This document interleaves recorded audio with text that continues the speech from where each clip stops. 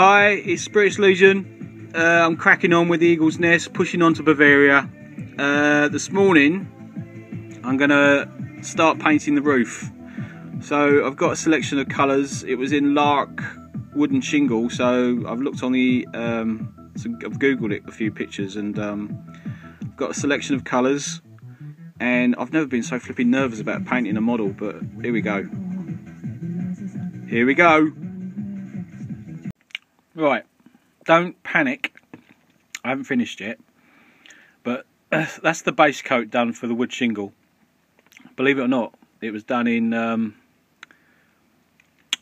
Vallejo German camo orange ochre, but that's the base coat. So, next stage. Right, I finished the roof. I wanted to get the lift tower finished this afternoon, but I've just ran out of time, so I've done a couple of there's a paint scheme on the back that I'm just not happy with, so I don't really want to show you that, so that will be painted over.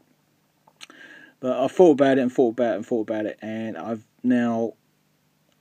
got pictures to look at to see the colours, but it's quite, I've managed to do the roof anyway. So what you're looking at the moment is the mortar parts of the brick, but what I might turn, that colour might be the base colour for the bricks itself, with a mixture of brown, lighter brown tones for the granite. But anyway, that's for another day, that is. So anyway, on with the roof. Here we go.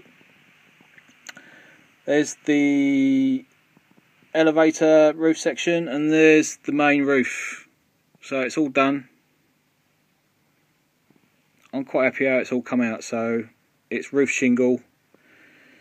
As my father's clearly pointed out, it should be a bit lighter than this because it was bleached in the sun, but it all depends on how you look at it and when it was laid. So I don't really want to give it a dry brushing of a lighter colour because I think I might lose the I don't know, the clarity of it, maybe. I don't know, I'm talking bollocks. But yeah, you can see I've mixed up the shingle colour tones. So yeah, happy with that. So roof done, which I set out to do today, so I'm happy. I'm very happy. Started off a bit nervous this morning to paint it because I feel like I've got to do this justice. So I think I've done the roof justice.